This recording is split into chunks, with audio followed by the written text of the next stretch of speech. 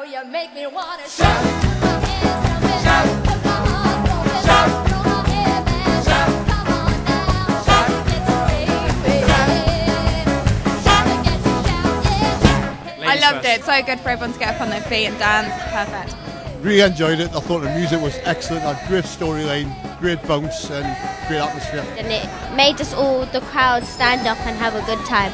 Just the energy, the atmosphere. I'd go and see that again in a minute. Yeah, and they got the whole audience engaged. That was what I really loved. The story of Carnaby Street is a 60s story about a musician who hitchhikes down from Liverpool looking for fortune and fame. He's a singer-songwriter who finds his way into the marquee resident band and goes on to become a star.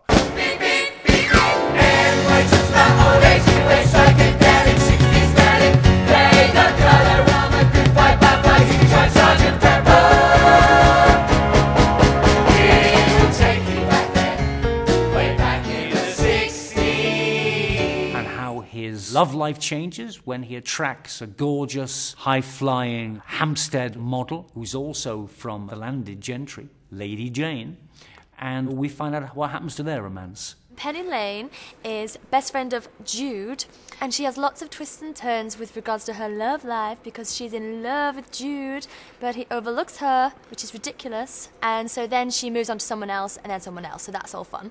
And there's lots of ups and downs, and she's a very fun, quirky character who makes lots of friends, gets into trouble, heartache, tragedy, dance moves, jazz hands, and spangle. It's amazing. And along the way we sing some swinging 60s hits. And we have a great time. Do you love? Do you love? Do you love? Like a minute moon. Do you love? Do you love me now that I can dance? Watch me now. 5 years ago, the originating producer, Carl Leighton Pope, came to me and said, listen, you've got loads of West End hits. How do you fancy risking it with a new one about the middle of the 1960s and Carnaby Street? In the mid-90s, I was approached by James Hall. He's a singer-songwriter, had written some songs, had found this great logo and the name Carnaby Street, and wanted me to produce a musical based entirely on my life, if you like, back in the 60s. My first taste of the music business was in 1964 when I worked in the Marquee Club.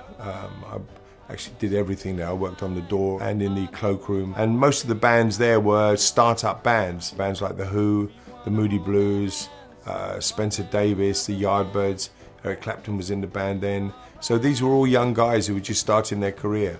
That was my first real taste of being in the music business.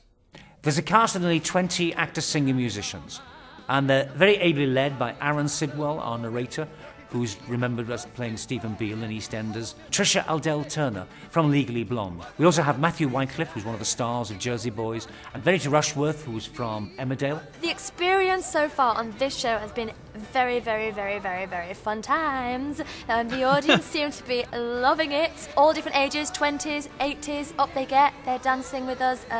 The music hits a special place in everybody's hearts, I think, because the 60s music is amazing.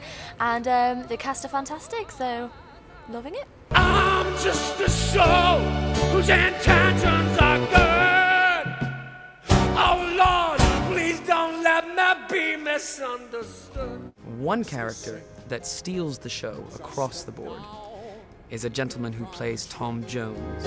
But there to meet me is my mama and papa. Some of our avid fans have come back to see Tom Jones with certain undergarments that they like to throw on the stage when he comes on. So that's when you know people have seen the show before, when they have their knickers in their pocket and decide to throw them on there. So bring your underwear. British and American tobacco prove conclusively there's absolutely excuse me, absolutely no connection between smoking pardon me, between smoking Now step 3, you kiss and hold her tight, so tight. Yeah, that's your 3 steps to heaven. Seems like heaven to me. Wah, wah,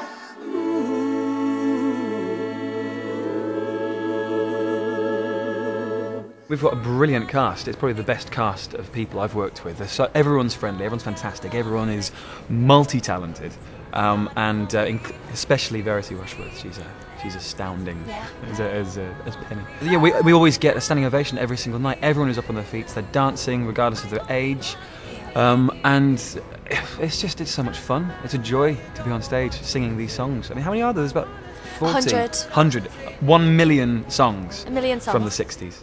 The last show that I was in was Priscilla, Queen of the Desert, and there we really had to go in an Australian vibe, and a lot of the people in the show were Australian, so I've had to do a lot of different sort of accents in different shows.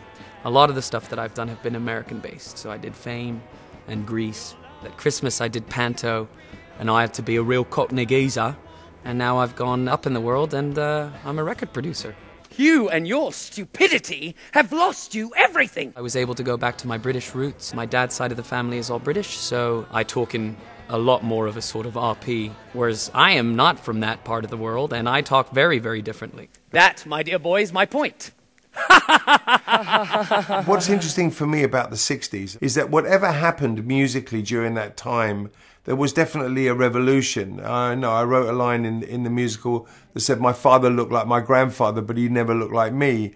I think something happened in the 50s that separated us from our parents and our grandparents. And I think that the music that we found in the late 50s and early 60s, the coming of the Beatles, the Rolling Stones, that music still resonates right through to today. Paul McCartney is still gigging. The Rolling Stones are the biggest band in the world. These are all bands from the 60s that still carry that music. So young people are very aware of all of these songs, and most of them are used in movies or in TV commercials. So the actual knowledge about the 60s and the music of the 60s is something that kids grow up with even now, today. Shake it up, baby, now. Shake it up, baby.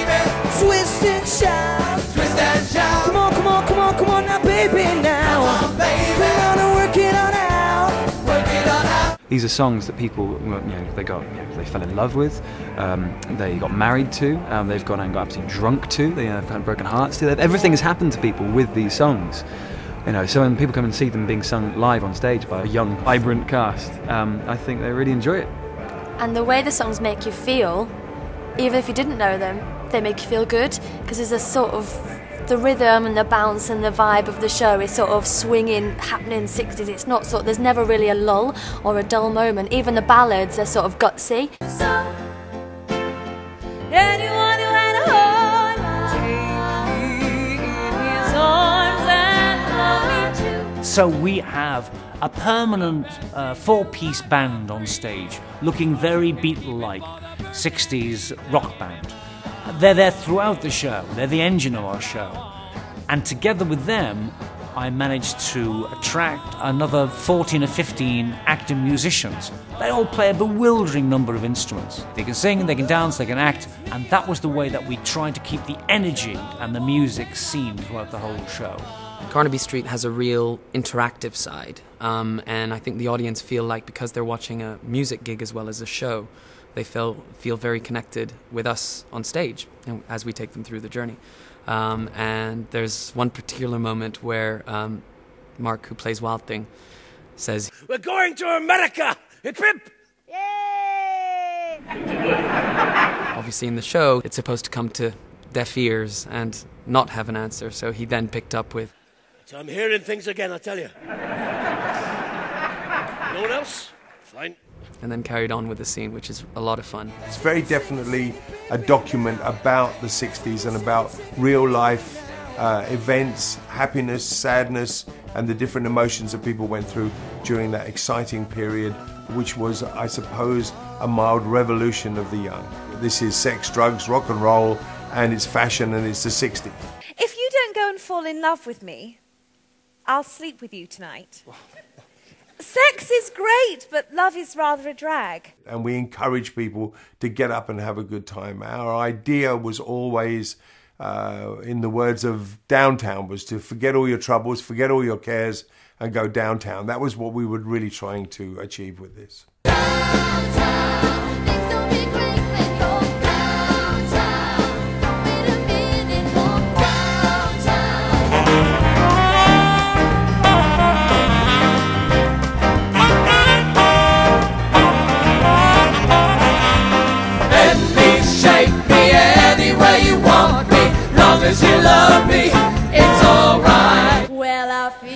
feel